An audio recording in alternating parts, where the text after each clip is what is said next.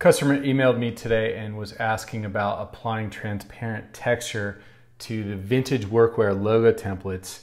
And I'll show you how to do it in Illustrator, then I'll show you how to do it in Photoshop.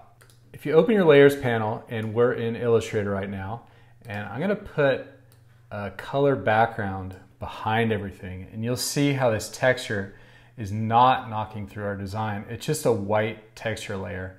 But what you can do, let me hide that background color, is go up to your texture layer here, highlight it, and just assign it black. Now what you want to do is just select everything, select all, and then go to your transparency window, Window, Transparency, and then you can click Make Mask. And if your design disappears like this, just toggle these two settings, Clip and Invert Mask.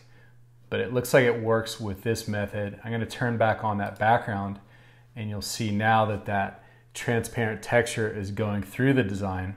And if we want to put this onto a t-shirt mock-up template, we can just select all and not select the background and go Command C, and then we'll go into a t-shirt mock-up template, go to the layer that says example graphic, turn that off, and there's a layer that says highlight this layer, paste in your art. So highlight it and paste it in. I'm just going to paste it in as pixels,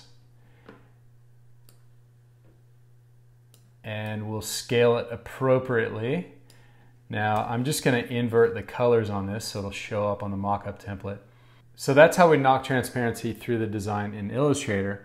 Let's go back to one of the vintage workwear logo templates in Photoshop. These come in Photoshop and Illustrator format.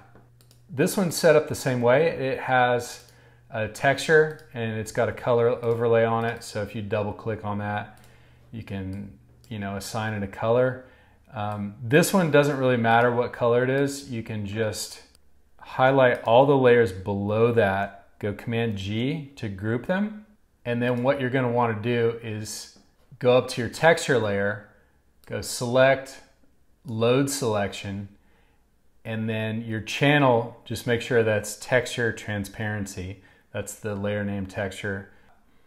And we're gonna hide that texture layer, go back to the group and go layer, layer mask, hide selection.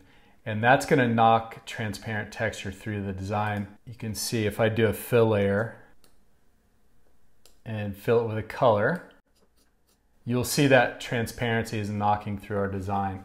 So again, let's just turn off that background color and then go Command A and then edit copy merged, or Command Shift C or Control Shift C if you're on a PC. And then you'll go into your t-shirt mockup template, turn off the visibility of that current layer, go Command V, and then you're gonna scale this graphic down to fit. And again, you'll see that transparent texture is knocking through the design. And I'll just invert the colors on that. And there you go.